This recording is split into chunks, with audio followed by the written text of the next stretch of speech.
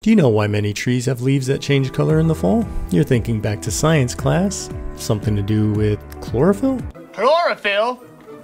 More like borophyll. Right? Right.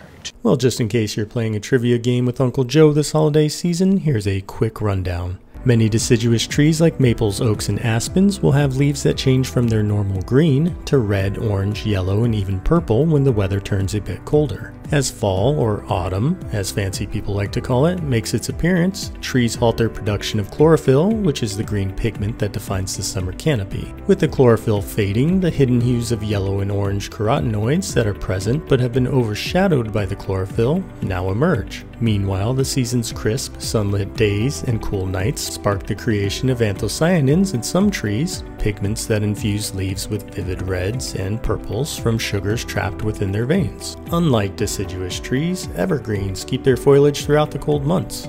Their narrow needle-shaped leaves are coated in a thick waxy layer that locks in water and shields them from the freezing temperatures. Inside, evergreens conserve nutrients and maintain chlorophyll, allowing photosynthesis to continue even in winter's weak light. Because they never withdraw their pigments the way maples or oaks do, evergreens remain steadfastly green while the deciduous trees blaze with autumn colors, until the leaves drop and you have to spend hours raking them up.